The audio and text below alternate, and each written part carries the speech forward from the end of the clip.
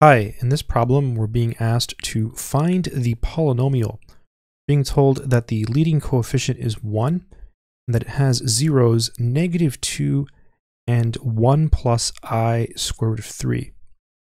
By the way, just for extra knowledge, whenever you have a polynomial and its leading coefficient is 1, it's called a monic polynomial. Okay, solution. So we know that -2 is a 0.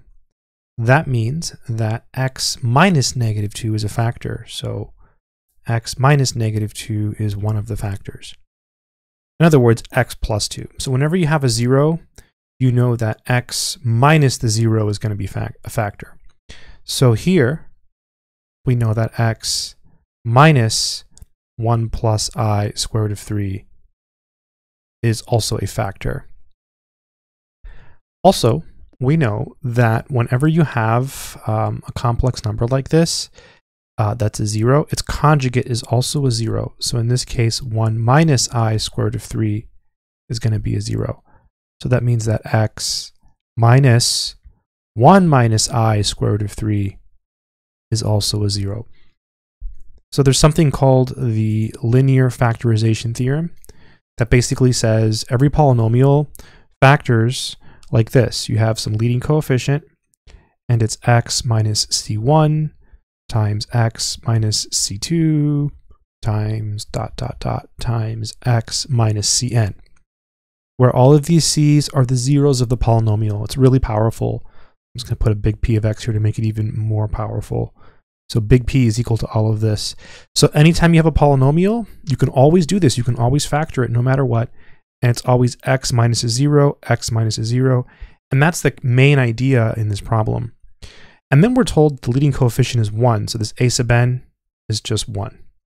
So that's huge, right? Because the fact it's 1 is going to make it much easier. And so f of x is equal to this. Now we could leave it like this. However, I didn't write this down. The directions do say they want, only real coefficients. They don't want to see any complex numbers in the solution.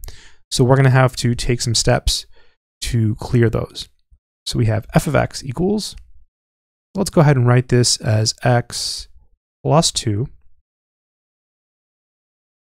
And then here we can distribute the negative. There's a -1 here, right? There's an invisible -1 here.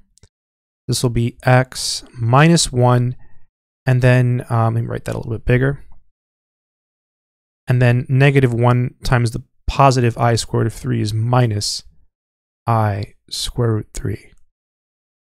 And then here it will be x, and then -1. And then negative and negative is positive, so plus I square root 3. Writing this again, we have f of x equals parentheses x plus 2. Now here is where it gets really interesting. So what we're going to do now is simplify this. So I'm going to use a different color. So notice here that this is x minus 1. And this is also x minus 1. And so now what we're going to do is we're going to invoke a very powerful formula. It says if you have a minus bi times a plus bi, that's equal to a squared plus b squared. So the reason I left all the space between what I wrote is because, look, a is x minus 1, and b is the square root of 3. A is x minus 1, b is the square root of 3. So all of this via the super powerful formula is going to give us, let me go back to white, a squared, which is x minus 1 squared, plus, where there's a plus sign there in the formula, the square root of 3 squared.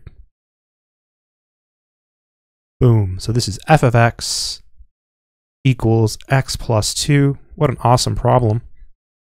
Parentheses. There is another way to do this, by the way. X minus 1 squared. And then when you square the square root of 3, you just get 3. There it is. What a beautiful problem. I love this problem. I think it's because you have to use this clever trick. However, there is another way to do it.